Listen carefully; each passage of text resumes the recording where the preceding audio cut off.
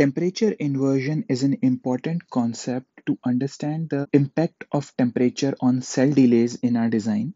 So, on older technology nodes, with an increase in the temperature, we saw that the delay of the transistors also increased. And this was because at higher temperatures, the kinetic energy of the charge carriers was high, which resulted in more collisions between the charge carriers, which resulted in a decrease in the mobility of the carriers, which in turn caused the increase in the cell delays. So, at higher temperatures, our transistors were slower.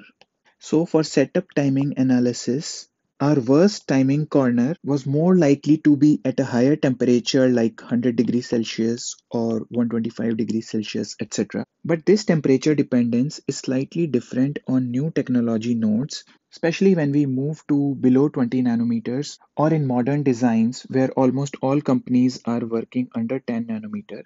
So, on lower technology nodes, as the temperature is increased, we see two things happening.